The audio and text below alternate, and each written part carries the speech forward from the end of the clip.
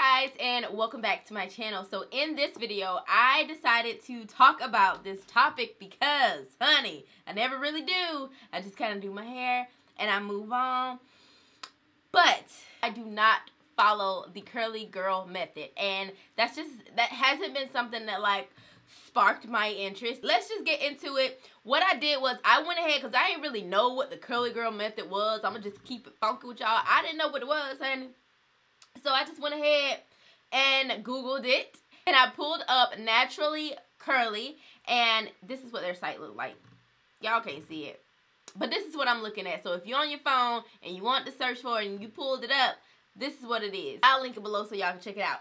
And it says how to follow the curly girl method. I don't know if all of you guys have seen this. Yeah, it's on the web. Like I said, I'll link it below if you haven't seen it. But at the top of the chart, they have what to avoid. So it basically tells you what you avoid if you want to go through with the curly girl method, right? Right. So, what to avoid, okay? Shampoo, heat, combs and brushes, fragrance, sulfates, non-water soluble silicones, and alcohol. Honestly, I don't follow any of this. Okay, so the first one, shampoo. I understand why the curly girl method says to not use shampoo. We already know why, because curls get very dry. So basically they're saying, you know, avoid shampoos because curls need a lot of moisture, right? I don't agree with that. We also need to cleanse our scalp. So I do use shampoos. You guys should already know. I've talked about this. Cleansing your scalp is very, very, very important. You should not be not using shampoo. Trust me, guys, I have done it. I have done the co-wash only thing, and my hair has never flourished the way my hair is flourishing now. Like, my hair is so beautiful. It's so healthy. It's so thick. And it's grown so much. So I definitely have to contribute that to actually shampooing my hair and cleansing my scalp. That has been one of the biggest things I would have to say to my whole hair growth journey. When I stopped using those co-washes so often, everything just kind of, I don't know, I just feel like everything just started flowing. So yeah, do not avoid shampoos. I mean, you can, but I'm just telling you guys, I do not avoid shampoos. Like, I love shampoos. All right, heat. Clearly, I haven't given up any heat. I don't know if they meant just direct heat or what, but it just says heat. I actually sit under a hooded dryer every time I do my wash and goes.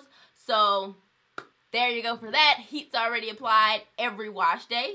I don't air dry. I sit under a hooded dryer every single time. You know, you kind of got to figure out what is good for your hair and what's not necessarily good for your hair. And my hair just, it really dries really well when I sit under a hooded dryer. When you deep condition, you sit with hooded dryer, so that's heat. Just avoiding heat is definitely a good thing, but in some cases, you need heat. Like deep conditioning, you need heat.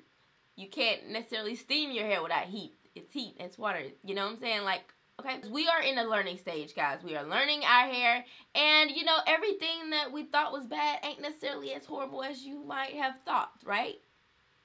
Y'all die from equal or not, you know? So my honest opinion would be to tell you guys to just know your hair. Make sure your hair is healthy before you start adding all this stuff. Now, if your hair is not healthy, as you saw in my last video, your hair is going to tell you.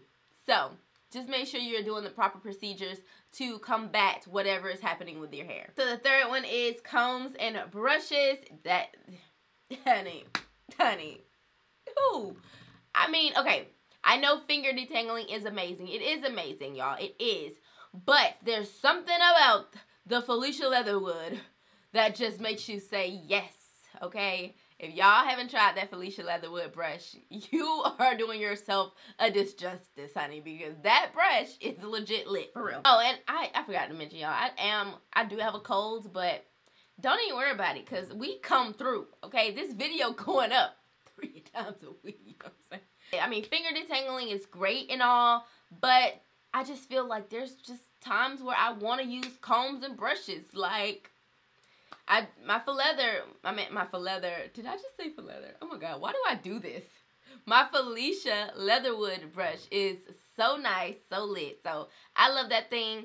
I love a wet brush. I love a wide tooth comb. I like a little hard bristle brush. I like this for my edges. Listen, we got some tools, okay? We're not avoiding all of that. So, no ma'am. Fragrance. I don't necessarily go reading my ingredients and not using a product because it has fragrance. You guys know I am actually big on fragrance. Like, if the product don't smell good, then a lot of the natural hair products don't necessarily have fragrance. It's just like naturals, like oils and scents and stuff. But I'm just saying, like, that's just something I don't necessarily look for and say, oh, I'm not going to use this product because it has fragrance in it. Like, I'm just not that natural. But I am that natural that like to smell good when I do a little, you know what I'm saying? Like, I want y'all to be like, oh, you smell so good, you know, and I ain't even got to smell good. All right, so then it says sulfates. It says to avoid sulfates. Now, sulfates, as you guys know, is a cleaning agent. It kind of really cleans your hair.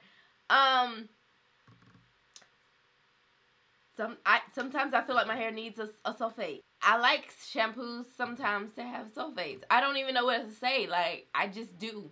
Like, I just don't avoid them. That's just not something I avoid. My hair is just fine.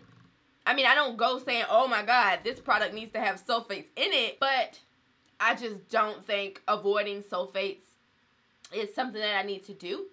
Most of the products don't have sulfates in them, which is great.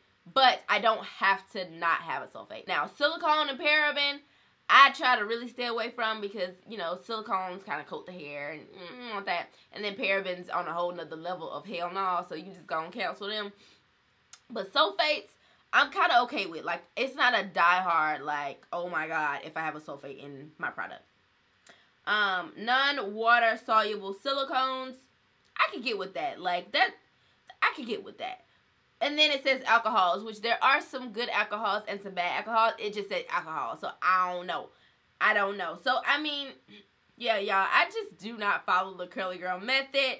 Those are just some things that mainly, I don't avoid any of them. I am completely the opposite of the curly girl method, basically, is what this website is saying. I am the complete opposite.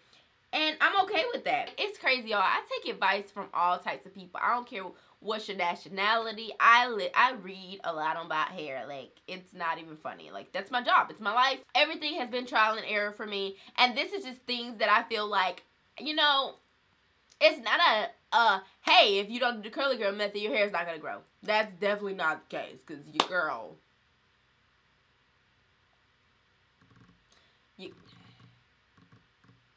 Your girl ain't... I'm just kidding. I'm just gonna play.